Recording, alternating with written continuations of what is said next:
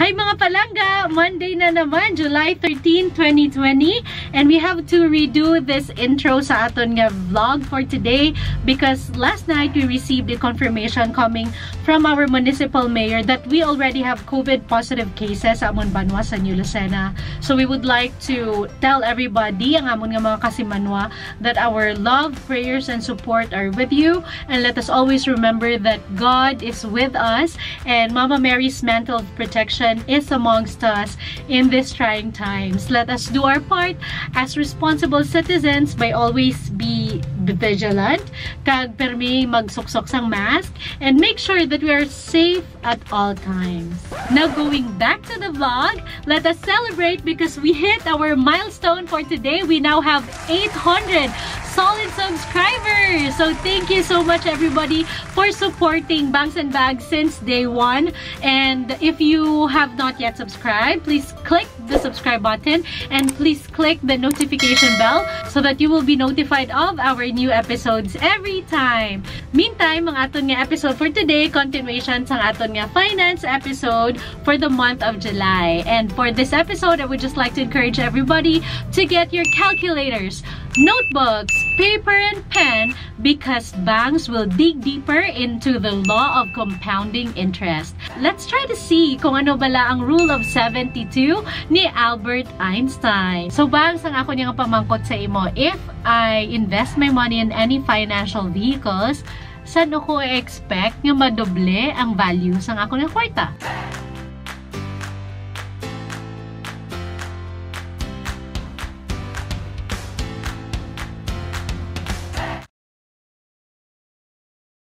Now that is a very good concern, no? With regards to the rule of 72. By the way, ang rule of 72 is an invention or discovery of, I just don't know kung kilala niyo kung pare ko. Si paring Albert Einstein. Kinatawagin niya siya as the law of compounding interest. Law of compounding interest is very essential or is very important in relation to our discussion of wealth creation. Okay?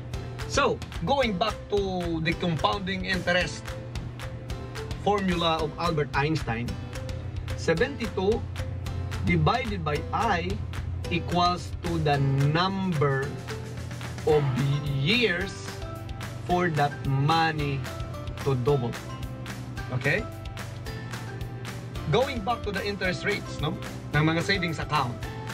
Ang interest rates ngayon ng savings account is 0.25. May calculator ako para magbulig sa akong sa compute, no? 72 divided by 0.25 equals to 288. Okay. Now, sa nagpamangkot sa aton, for example, kung si Juan de la Cruz, no, na 24 years old, okay, may 10,000. Okay? Saan o ini siya mag 20,000? Based on this formula of Albert Einstein, that 72 is constant divided by I, which is 0.25, equals to the number of years for that money to double. Congratulations, Juan de la Cruz. Because after 288 years, ang 10,000 ni Juan de la Cruz, no? At age 312, si Juan de la Cruz, mind you people, may 20,000. Ang ining 0.25% per annum, no, na interest rates, wala ko paging compute dari ang withholding tax, which is 20% of the 0.25. Wala ko paging factor in ang inflation rate. Okay? So meaning, mas magnubo pag ini siya sa 20,000 sa edad ni Juan de la Cruz na 312 years old. Now, going back.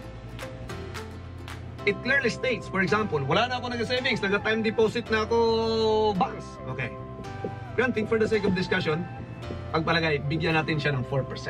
So, 72 divided by 4 equals to 18. Wait a minute mga palangga, isalot ko lang ang amon nga shout out for today. We would like to say hi to all members of Kappa Phi Sigma Fraternity or Kaugyon from all over the world. Hello to Armstrong Tingson and family, halin sa Riyadh, Saudi Arabia. Toto George Borja, halin sa Cavite. Thank you so much for supporting Bangs and Bags and we hope you are safe wherever you are. Ang sample palagi natin is Juan de la Cruz, no? Si Juan de la Cruz is, halimbawa, time deposit, may 100,000. Okay? Tapos, ang edad niya is 24. Okay? 24 years old. So, 72 divided by 4 equals to 18. Meaning, 24 plus 18 equals to, 42. So, 200,000. Okay? Because it will double every 18 years at 4% per annum. Pagpalagay natin, hindi pa retire si Juan yan. No? Kasi ang gusto ni Juan, ang 100,000 niya in a time deposit, gamiton niya, no, sa iya retirement. Pagpalagay natin another 18. 0, 1, 60. Okay. 400. Why 400? Kasi the formula of compounding interest, the money will double every 18 years kung isunod mo sa 4% per annum na interest rates. Okay? So, tama-tama na to. Sabi ni Juan, okay, 60 na ako. Kung sa gobyerno si Juan, optional retirement na to. Okay? What do you think?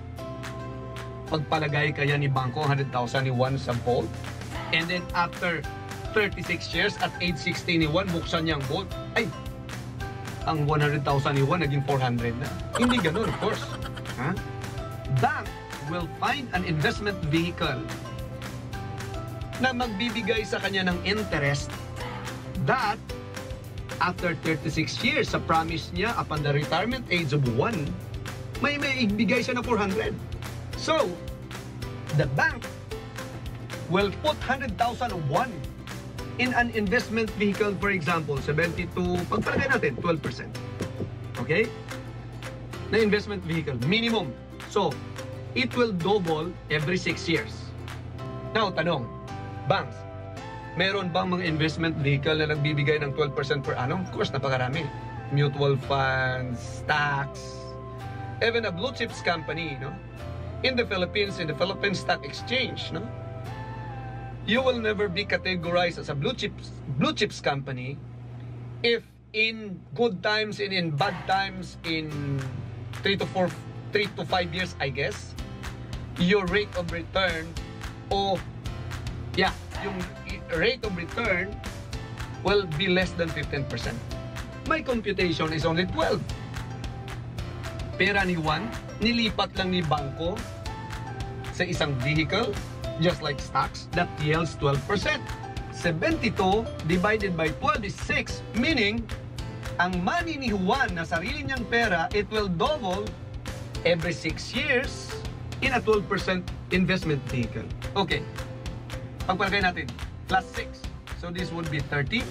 So ang 100 ni Juan na nilipat ni bank, naging 200. After another 6, ang 200 ni Juan naging 400. 36 years old na si Juan. Plus 6, 42. So 800,000 na yun. Kasi it will double every 6 years. Plus 6, 48 na ito. May 1.6 million na. Okay?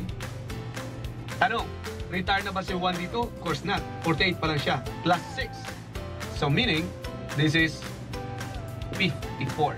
So 3.2 million na ito. That's it. Because it will double. Plus 6, 60. This is 6.4 million. Okay. Here's the thing.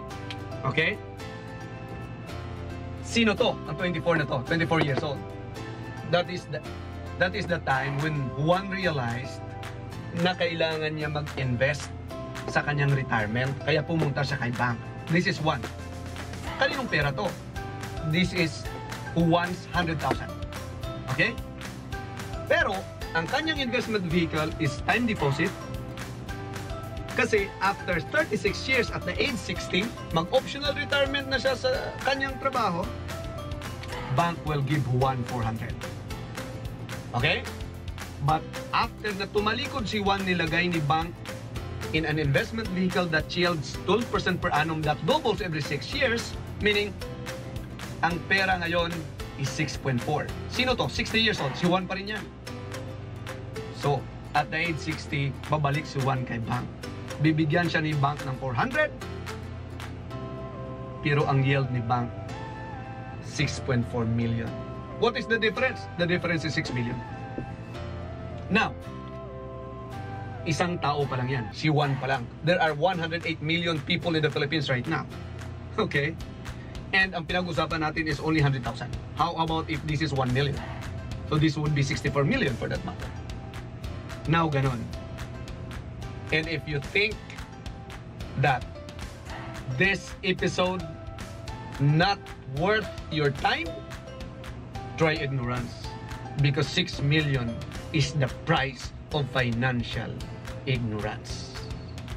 There you have it. I hope you learned a lot sa discussion ni Bangs on the rule of 72 or the rule of compounding interest, because that was one of the topics ng gintudlo isakon pag pangasawaan na igidya namon. So if you can see, I am wearing our proud Filipino farmer t-shirt. So we will be giving this away to some of our lucky subscribers very, very soon. So proud Filipino farmer. There you go. Thank you so much for being with us again this Monday morning. We will see you again next Monday, mga palangga. Bye!